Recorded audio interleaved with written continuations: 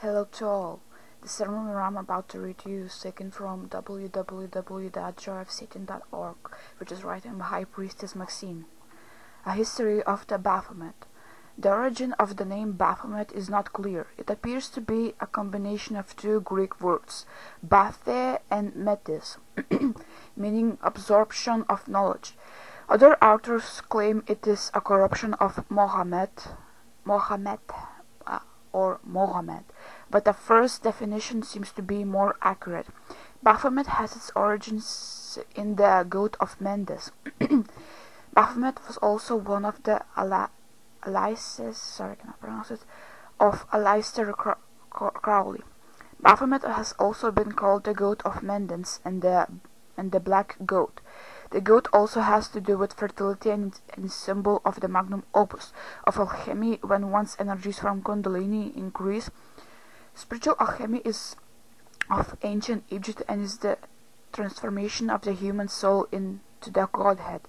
This is completing our Creator God Satan's work. The most famous historical account of Baphomet began with the Knights Templar. The Baphomet at the time of the Templars was believed to be an idol represented by a human soul, a stuffed human head and a metal or wooden head with curly black hair, or sometimes a black cat. The idol was said to be worshipped by the Knights Templar in the latter days as the source of fertility and wealth. The Knights Templars, also known as the Poor Knights of Christ, was founded in the year 1118 by Hug de Payens of Champagne, France. The order began with 9 or 11 men who were sent to the Holy Land to dig beneath the Temple of Solomon, for several European families of wealth who had claimed to certain artifacts buried there before it was destroyed in 17 CE. The order took on the oath of asceticism, celibacy, devotion to the Catholic Church, and poverty. They were forbidden ownership of any personal property. Any wealth acquired by the order was to be shared in common. When excavating beneath the temple, the knights discovered gold and ancient relics and also many scrolls.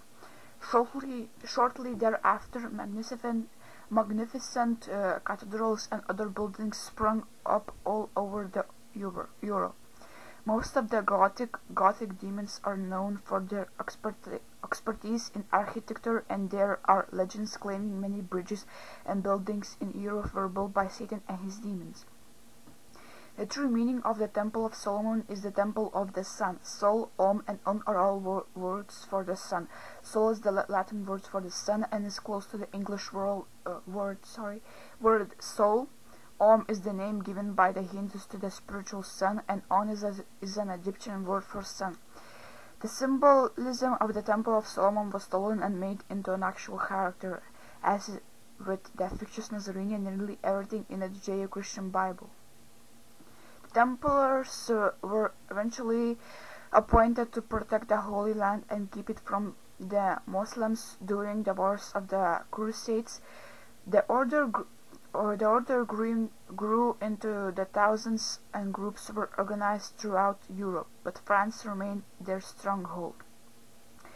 Their seal depicts two men riding on one horse because in the early history of the order the knights could not afford a horse each. During their journeys to and from the Holy Land in the Middle East, they encountered many different peoples. It is possible they learned of the goat of Mendes as the Muslims kept records and had knowledge of the history of ancient Egypt, where the goat of Mendes originated. The Templars grew in both size and wealth, reaching their peak in the 4th century.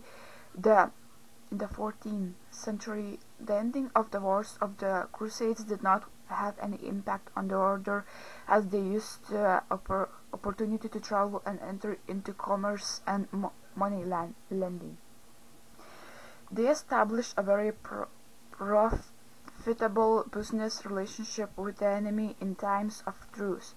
The order accumulated vast wealth and power. They eventually became the victims of both the greedy Catholic Church that was aware of their forbidden knowledge and King Philip IV of France, who was said to be heavily in debt and owed the order a considerable sum. From what I have researched, it appears the real reason the Templar order was persecuted by the Catholic Church was for their occult knowledge and power they obtained from excavating beneath the temple at the dome of the rock. This power brought them vast wealth, as it is supposed to do for those who have it and knowledge on how to use it. Philip IV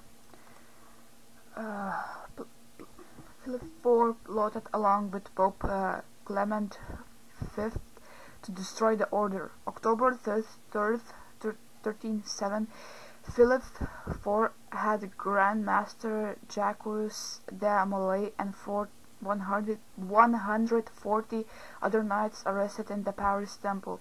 More arrests followed throughout France.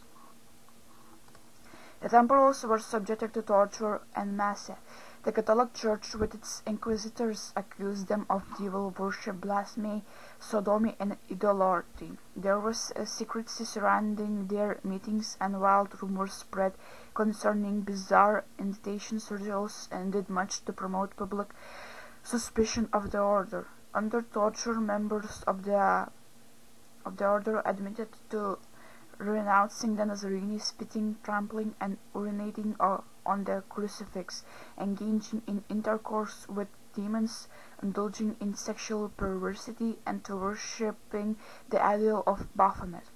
Many of the Templars were burned at the stake and murdered by the Inquisition, the most noted being Grand Master Jacques de Molay. After being in prison and tortured for 7 years, he was burned alive at the stake. The shroud of Turin was of the blood and body fluids of Jacques de Molay, as he was laid on a soft feather bed to recover from more torture from the Catholic inquisitors. Upon close examination, it is obvious, given the position of the body. The top part is shown there. You can read the sermon. I'm not gonna. There is no way this was the Nazarene. The shroud was also inspected by several diverse scholars who proved beyond any doubt. Given the material and constituents, the item was no older than the 12th century. The Catholic Church, being the prolific liar that it is, continues to scam people to this day. I would also like to add, in revising this article in light of new knowledge, Christianity appears to have manifested with the Inquisition. It is nowhere near as old as the 2,000 years they claim it to be. History is and has been rewritten with lies, while being destroyed at the same time. A very blatant example is what is now and has been occurring in Iraq. What we have been indoctrinated to believe in history class is not necessarily the truth. Ancient relics and architecture speak for themselves. In addition, history was written and told by the winners of every war. Remember, there are always two sides to every argument. One side is usually the only one that is heard, along with permissible opinions only. Along with the Shroud of Turin lie, the Nazarene is fictitious and postulant from an alchemic concept of a working which had its origin in some 18-plus pagan gods such as Odin, who hung from tree, and Seth, who was crucified on a forca, Osiris, who died and was resurrected, etc. Many pagan gods have been passed off as the Nazarene, such as Apollo. Images by the hundreds of pagan gods are now labeled as the Nazarene. This is no different from the Christianization of pagan holidays such as Easter, of Astaroth, the Yule, which originated had nothing whatsoever to do with the fictitious Nazarene, of which Xenophonies are now weeding out the pagan traditions and replacing them with lies, as they have done with pagan temples which were destroyed and had extant churches built directly over them. Before he was murdered at the stake, Molay cursed both the Pope and the King and predicted the death of both within the year. Both did die within the time period. The Baphomet evolved over the centuries. The most widely known representation of the Baphomet is the drawing by 19th century French magician Eliphas Levi called the Baphomet of Mendes. Levi combined the images of the Tarot Devil card and the he-goat worshipped in the city of Mendes in ancient Egypt. It is unclear whether the ancient Egyptian woman had intercourse with a goat during religious rites for fertility, but the Catholic Church claimed this, and this is more than likely where the notion that a devil had intercourse with these witches came from. The Levi Baphomet is very similar to the Egyptian Akhenaten, which is both male and female. Note the male and female features of the body and the serpentine facial features which symbolize the serpent Kundalini, portraying the hermaphrodite, which is symbolic of merging the male and female aspects of the soul, the Ida and the Pingala, and achieving the Godhead. The monotheism is another allegory, as the gods are in many ancient writings code words for the chakras of the soul, and when one works to achieve the Godhead of the magnum opus, all of the chakras are transformed and united into gold. Yoga is a branch of alchemy, and the word yoga means union. This is the unification of the soul. Levi's famous drawing of Baphomet depicts male-female imagery representing the dualistic nature of life. Female breast and the phallus, one arm masculine, the other feminine, one arm pointing up and the other pointing down, representing the hermetic principle of as above, as so below. The image continued to evolve over the years. Anton Levy spotted an illustration in the book A Pictorial History of Magic and the Supernatural.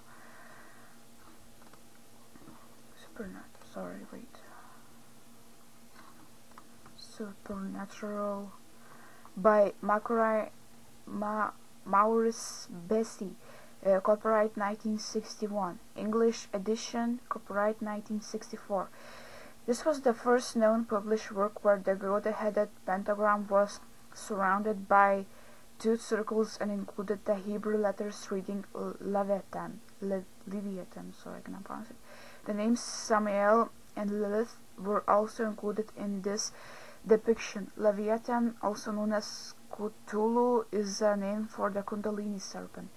Anton Levy eliminated the Samael and Lilith and decided this particular symbol best represented the Church of Satan and made it the church logo in 1967. Because of the Hebrew lettering and the circles, which are highly offensive to Satan and his demons, Josh Ministries has removed them and replaced them with cuneiform script reading Satan. The sign of Capricorn, symbolized by the goat, represents the new winter sun being reborn again as the days get longer. The goat is one of Satan's sacred animals. In the 5th century BCE, Herodotus reported that the people of Mendes in the Nile Delta venerated all goats, particularly male ones. For the Greeks and Romans, the goat represented fertility. Goats are fertile and known to be lusty.